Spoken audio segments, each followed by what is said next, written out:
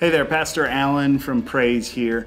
We're reading from Proverbs chapter 21, and I just want to read the very first verse. And believe me, there are tons of other verses I could read in this chapter, like the one where it says, "It is better for a man to go out in the desert than live with a contentious wife," or the verse that says, "It's better for a man to live on the very corner of the roof." I've got a steep roof, but I get it. I totally understand than to live with a contentious wife. But I'm not touching those with a 10-foot pole because the majority of people who watch these videos are actually women. We know that for a fact. So I have nothing to say about any of those things. Instead, I'm going to get into Proverbs chapter 21, verse 1. Here's what it says.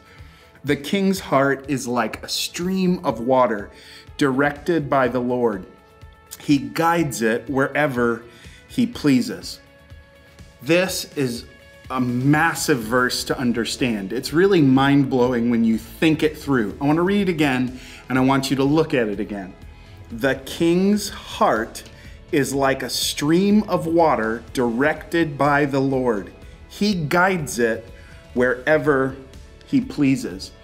Now, this is the kind of verse that makes it seem as if God totally overrides our own desires and will. But that's not actually what it's saying.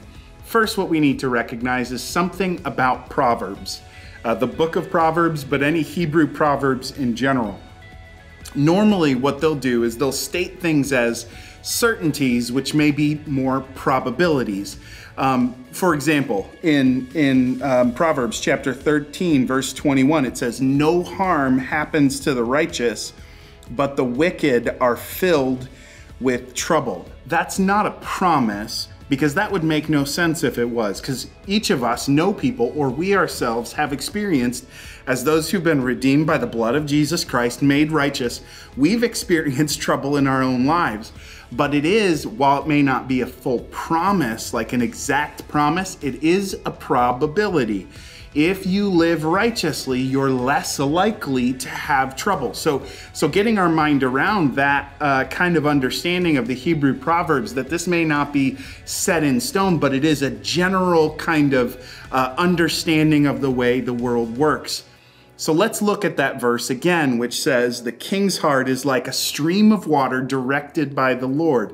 What we do need to understand from this is that God does move more forcefully or more intensely with those who are in leadership. This is why it's so vitally important for us to pray for those who are in leadership over us, our president, our Congress people, the people in the judicial branch. Just in general, it is important for us to pray for them because of the fact that God is more intensely moving and directing and changing their hearts.